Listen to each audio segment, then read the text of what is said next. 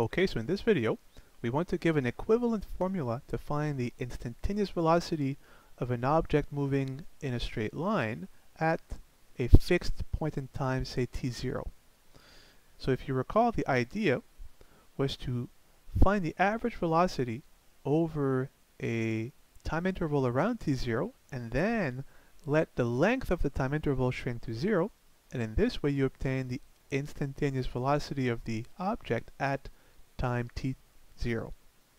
So imagine that now we add to t0 a small amount of time, so t0 plus delta t,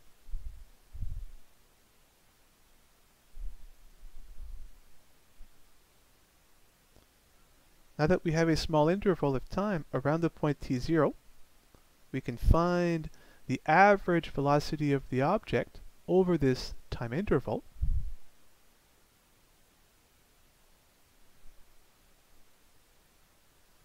Well, at t0 the y value is f of t0.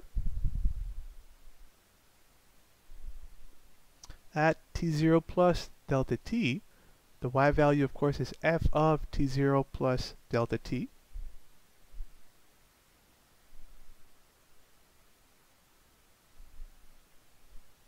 And so we can now find the average velocity of the object over the given time interval. This will be f of, so the change in f of t0 plus delta t, minus f of t0 divided by the change in t. But if you notice, the change in t will be the larger value of time minus t0, but t0 plus delta t minus t0 leaves us with delta t. So now we have the average velocity of the object over the given time interval, and to obtain the instantaneous velocity of the object at this specific point in time, we have to let the length of the interval shrink to 0, therefore let delta t, the length of the interval, shrink to 0.